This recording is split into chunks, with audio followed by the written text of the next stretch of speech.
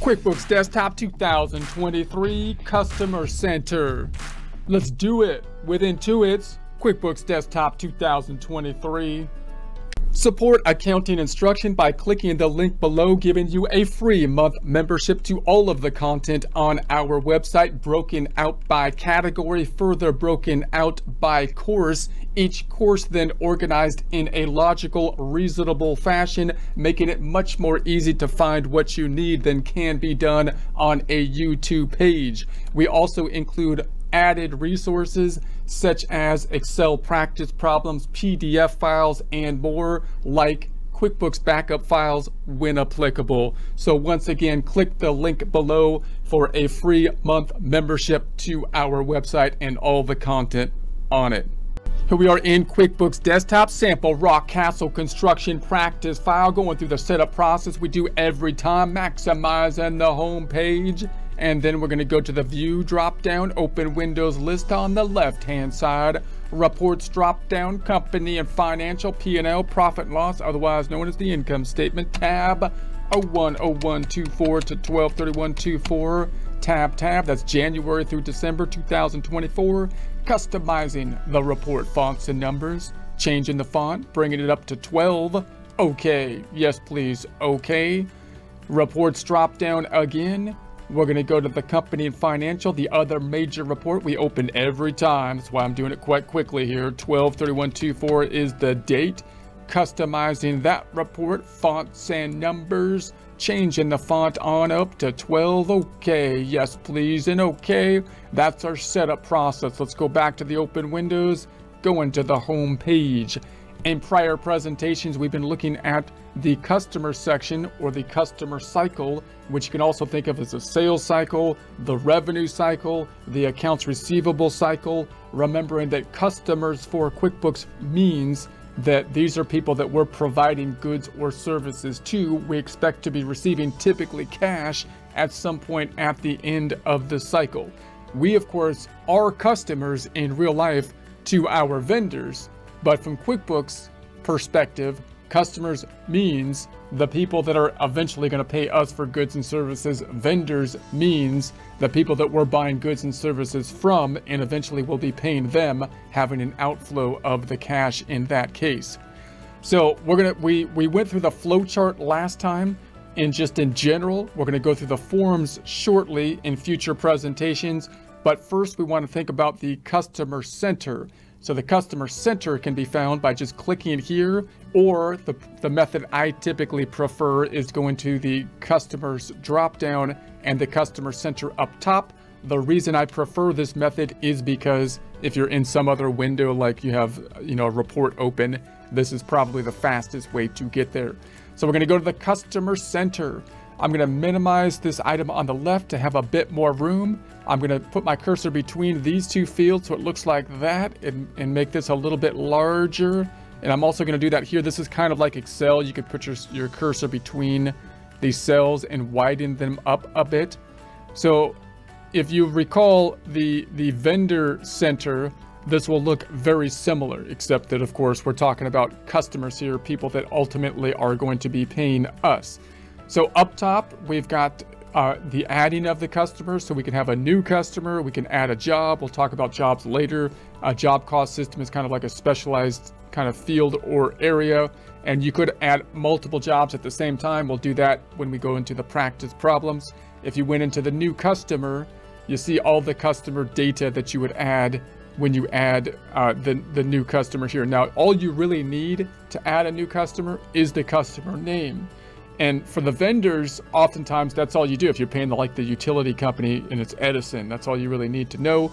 But for the customers, then depending on the industry you're in, you might want a whole lot more detail on the customers because you want to add them to your mailing list or whatever on the customer side of things. So it's more likely that we're going to want to populate this information. We'll get more into this information when we add customers in a future presentation.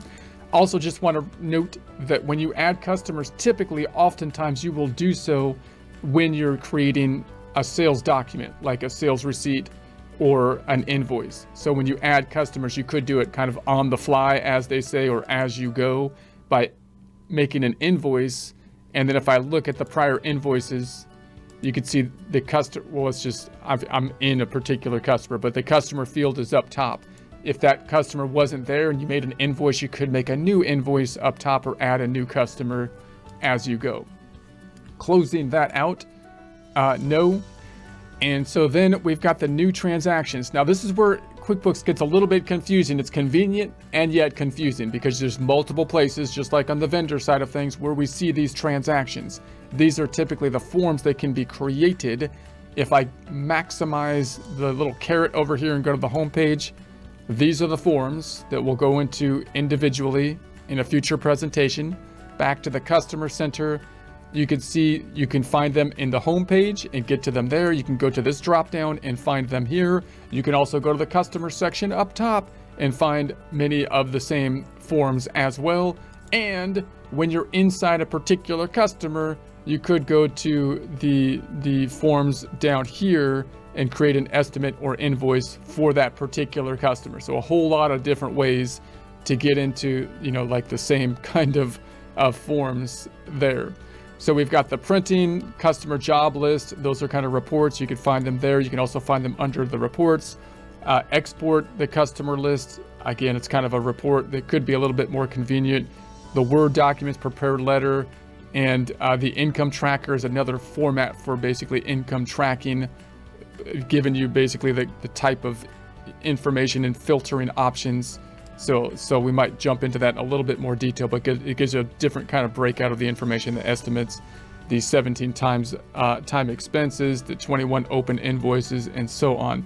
Going to close this back out. Going to maximize this screen back out, maximizing the screen.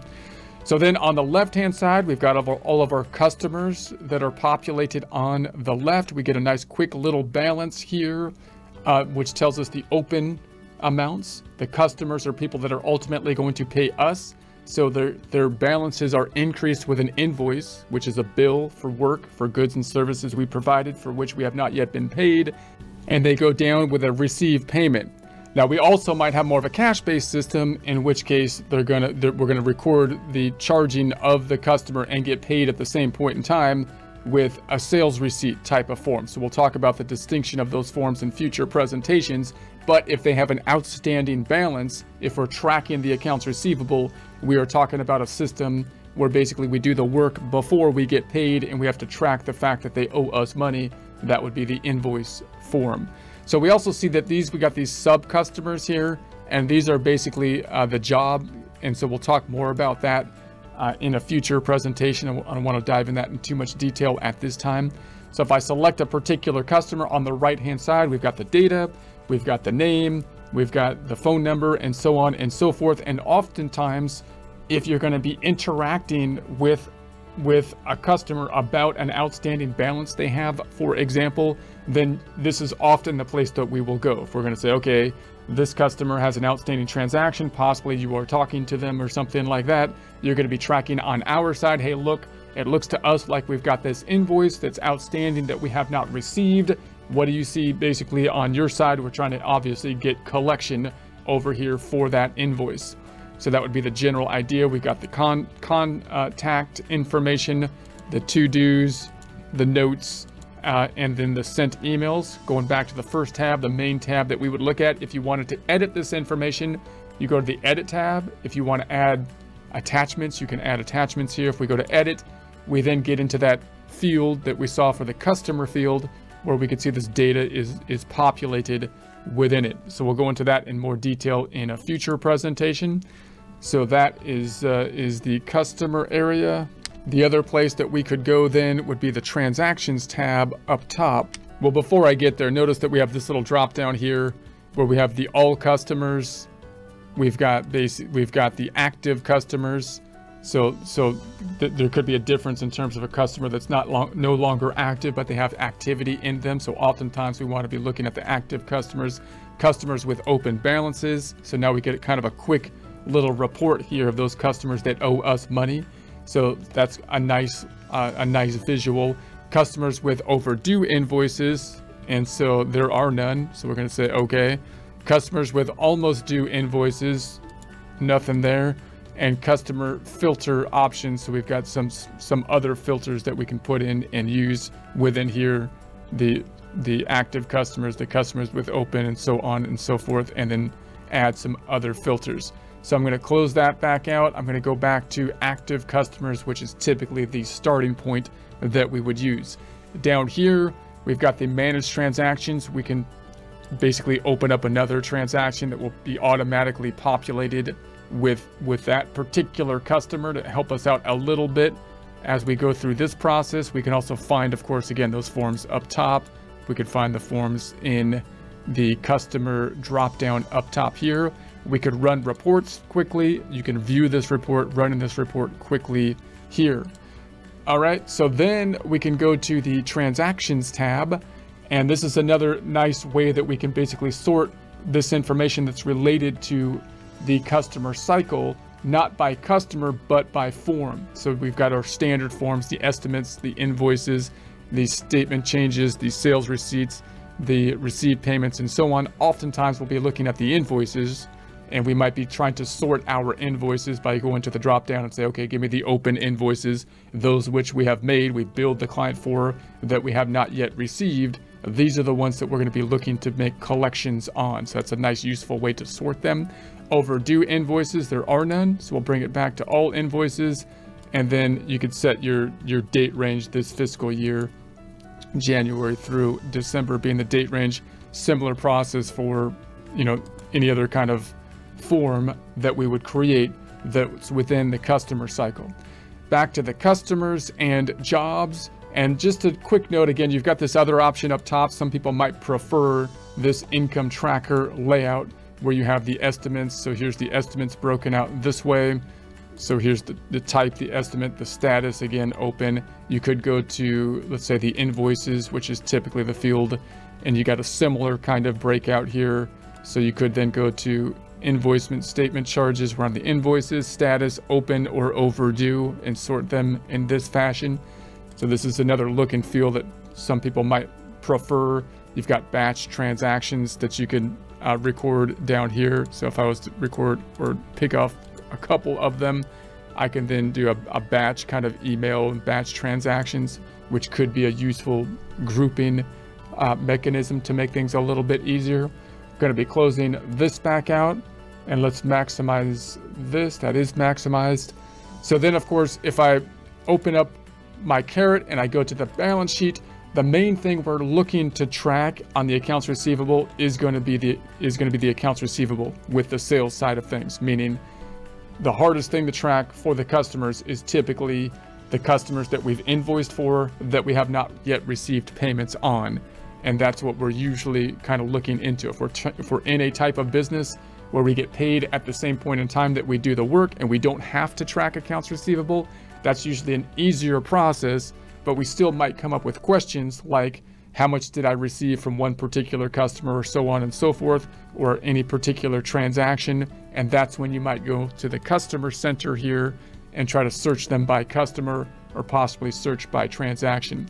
You can also run similar reports to give you supporting reports to the receivables. We'll talk about this a lot more in detail in future presentations, but the main couple would be the reports drop down, and you're in the customers and receivables. We got the customer balance detail. And so this gives you all the customers and the information similar to what we saw in the center. But the thing that's nice here is it gives you that total down below. So this gives you a total. We may not use this report as much because most likely we're probably going to go to the customer center for most of the stuff you can get within it. But that 93,007.93 should match 93,007.93. The other very common report would be the reports drop down, customers and receivable, customer aging summary, let's say. And so now we've got this broke out between how overdue or how past due the customers are. Nothing's overdue. That's great at this point in time. But this is another report that's quite useful because it gives you more added information in terms of how past due transactions are, which gives you an indication in terms of how likely you are to collect on these particular balances. So that's a quick overview there. In future presentations, we're going to go back to the home page and we'll talk more about about these forms and their impact on the financial statements.